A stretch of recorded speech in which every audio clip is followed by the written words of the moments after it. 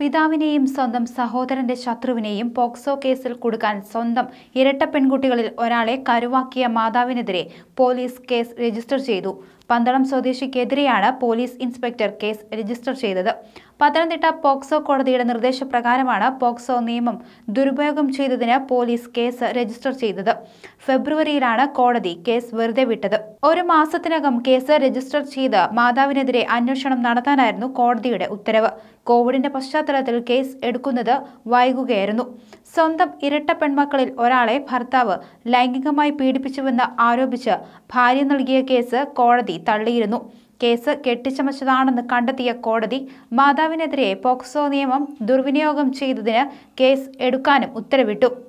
പിതാവിനെതിരായ പീഡന പരാതിയിൽ മാതാവിന്റെ സഹോദരന്റെ ശത്രുവായ യുവാവിനെ കൂടി പ്രതിയാക്കാനും ഈ സ്ത്രീ മറന്നില്ല. പിതാവിനൊപ്പം കൂട്ടുപ്രതിയായ യുവാവിന്റെ കുടുംബവും ഇതുമൂലം തകർന്നു. ഭാര്യയും 2 പെൺമക്കളും അയാളെ ഉപേക്ഷിച്ചു പോവുകയും ചെയ്തു. പിതാവിനോടുള്ള പക പോക്കാൻ വേണ്ടി മാതാവ് കെട്ടിച്ചമച്ച ആ കേസിനെ പറ്റി പ്രതിഭാഗം വക്കീൽ പങ്കുവച്ച വിവരങ്ങൾ ഞെട്ടിക്കുന്നതായിരുന്നു. വിദേശത്ത് നഴ്സാണ് മാതാവ്. വിവാഹശേഷം ഭർത്താവ് തന്നെയാണ് പൂനെയിൽ അയച്ച് പ്രവൃത്തി പരിചയം ഉണ്ടാക്കി ഇവരെ വിദേശ ജോലിക്ക് അയച്ചത്. ഇതിനിടെ ഭർത്താവിന് ഗുരുതരമായ രോഗം ബാധിച്ചു. ജോലി ചെയ്ത് സ്വന്തമായി വരുമാനം ഒക്കെയായ ഭാര്യ ഭർത്താവിനെ അവഗണിക്കാൻ തുടങ്ങി. ഇതോടെ കുടുംബകലഹം ആരംഭിച്ചു. ഭാര്യയും ഭർത്താവും തമ്മിൽ വഴക്കും അടിയുമായി. ഇങ്ങനെ വഴക്കിനിടയിൽ ഭാര്യയ്ക്ക് അടികൊണ്ട് പരിക്കേറ്റു.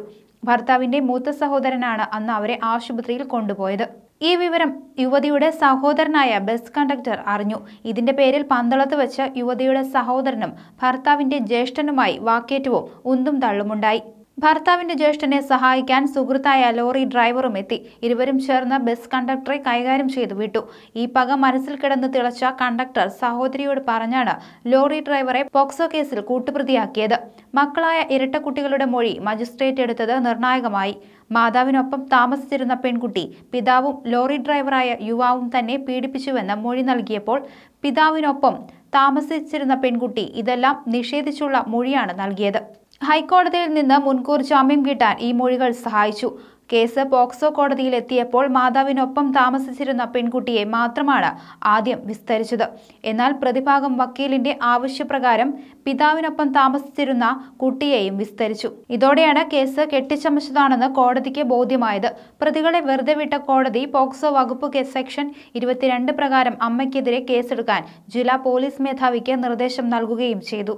ഇവിടെ പോക്സോ കോടതി പബ്ലിക് പ്രോസിക്യൂട്ടറുടെ നിലപാട് ഞെട്ടിക്കുന്നതായിരുന്നുവെന്ന് ചൂണ്ടിക്കാണിക്കപ്പെടുന്നു. പരമാവധി ജീവപര്യന്തം ശിക്ഷ ലഭിക്കേണ്ട ഒരു കേസാണിത്. സ്റ്റേറ്റിന്റെ പ്രതിനിധിയായ പ്രോസിക്യൂട്ടർ കേസിന്റെ മെറിറ്റിനനുസരിച്ച് വേണമായിരുന്നു നിൽക്കാൻ. വാദി പറയുന്നത് കള്ളമാണെന്ന് ബോധ്യമായിട്ടുകൂടി പ്രോസിക്യൂട്ടർ അത് കോടതിയിൽ ആവർത്തിക്കുകയായിരുന്നുവെന്നതാണ് ഏറെ ഞെട്ടിച്ച വസ്തുത. ചെയ്യാത്ത കുറ്റം ചെയ്തുവെന്ന് കോടതിക്ക് മുന്നിൽ ആവർത്തിക്കുകയായിരുന്നു പ്രോസിക്യൂഷൻ ചെയ്തതെന്നും പറയുന്നുണ്ട്.